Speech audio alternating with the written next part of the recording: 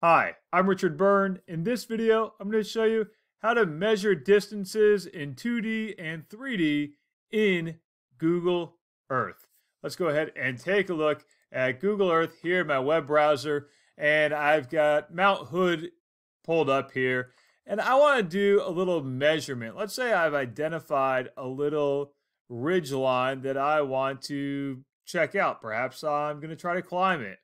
And I want to measure how long that is. So we're going to use the measuring tool over here. And I'm going to start right up here. And I'm just going to click and drag along that ridge line. And now I'm doing this in 2D because that is the default for Google Earth measurement, is to measure in 2D, in 2 dimensions. And I'm going to keep going right along this ridge line here, all the way down to the bottom right there. And so I'm going to say I'm done with that measurement. And it's 10,496 feet going down that ridge line.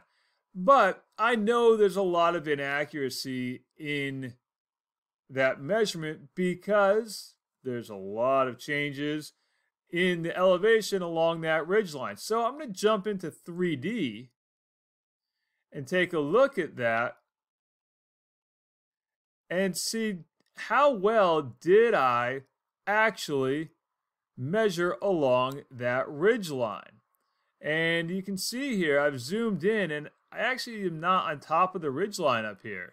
So I might want to move that little marker so that my measurement becomes a little more accurate. And you can see my measurement starts to change as I start to move my measurements around. And I want to make sure I'm lining that up to the top of the ridgeline. But if I go too far, I'm going to start to measure things that are not on the ridgeline either. So you really want to zoom in and make sure you're moving it very carefully and precisely to make an accurate measurement along something like a ridgeline, like I've done right here.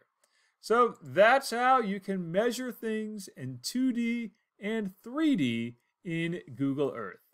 And as always, for more things like this, please visit freetech4teachers.com or subscribe to my YouTube channel.